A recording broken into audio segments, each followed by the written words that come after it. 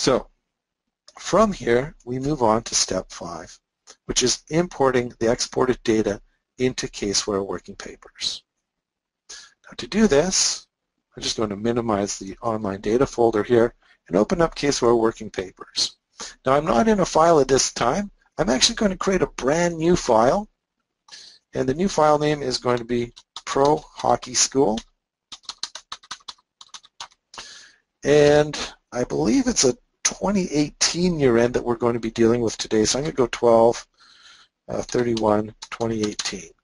I like to include the fiscal year in my Caseware file names, and we can use any of the templates. Today I'm going to use the Canadian Financials template and create a new file from that. Now this is going to take a moment as it copies over the components of the Canadian Financials template, but it's nice to have a starting point, and many of your accountants and the accountants that are joined us today already have templates, so whatever templates that you're currently using, of course, you can import into a new file created from that template, or perhaps you've rolled the file forward from last year and you're going to use the roll forward file to import the data. So in a moment, it's going to put me into the engagement properties, and at the moment it says year-end date 2013. I happen to know it's 2018, so I can change this, or I could have ignored it and just accepted the properties coming in from QuickBooks. In the name and address field, I'm not putting anything in here at the moment. And the reason for that is because on the import from the QuickBooks data, I'm going to take as much information from QuickBooks as I can. So I'm just going to go ahead and click OK in my engagement properties. In the trial balance, we currently have no data. That's very important for me to show you. So what I'd like to do is import that data that I just exported. So under the Engagement tab, and for some of you, this is working papers. This might be a new interface for you. We did move the 2015 interface away from menus and into the ribbons interface. So under Engagement, we have Import, and I want to go with Accounting Software. So we've got QuickBooks here, and that's what we're going to be importing from. And I'm going to be choosing the 2015 version, or I can go all the way up to QuickBooks Online, which is probably even better for me. So the import path, we would browse for that, and as you can see, I've already browsed to the QB Online data folder, so I've selected that folder and I'll leave it there. In that folder, if I've downloaded trial balance information from more than one QuickBooks Online file, we have a drop-down that allows us to choose which one we would like to bring down. I'm going to import the client information, and for this one I'm just going with the trial balance. However, general ledger detail is an option if it's available to you. For the accounting year, I'm going to stick with the 2018 year in this file. However, you can see that there's other years.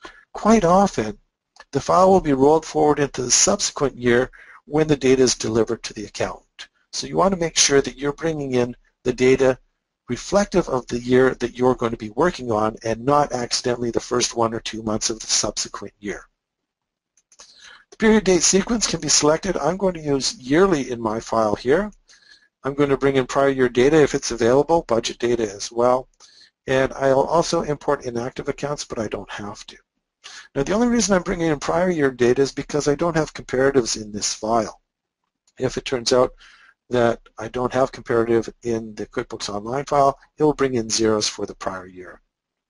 I'm showing all sub-accounts in the account number field, and if I had multiple classes, I could use the class to build the entity structure in a consolidated file in Caseware working papers.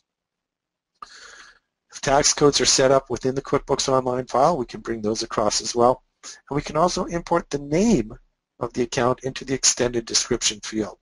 So we'll see a 3-dotted button at the end of the name field, and that can be populated with the account name. I'm not going to do that. I just need the account name, and we're all set. If there's Giphy set up, we can also extract that information as well. With this all set, all I have to do now is click the OK button. But if you're not sure, there's always help. If you click on Help, it will take you straight into the Importing from QuickBooks Help, and it talks to you about the different versions and how to deal with it. Importing using QuickBooks Online is one of our options that are available there, and it shows us the procedures step by step, and there's also more instructions available to us. Now the instructions here give us a quick reference guide, and all kinds of other information. You will note once again that there is a handout in the GoToWebinar panel that downloads the instructions on how to export from QuickBooks Online so that you can import into Caseware Working Papers.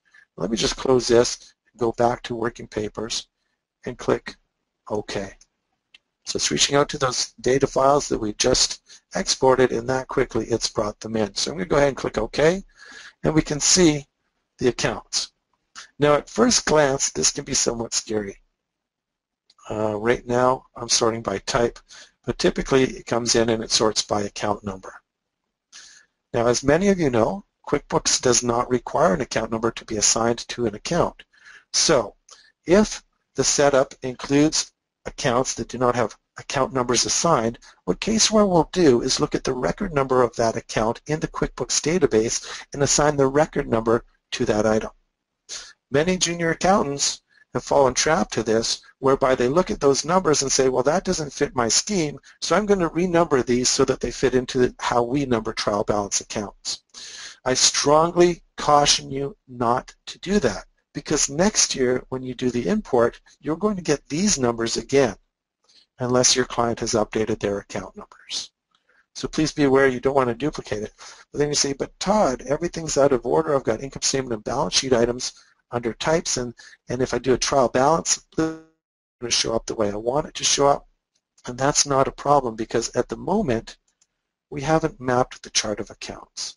So if I go to my document manager and I open up my trial balance report, this is what we would currently see. And of course, it's numerically listed. And all the sub-accounts end up down at the bottom because those account numbers are much bigger than the ones above it. We're going to fix that.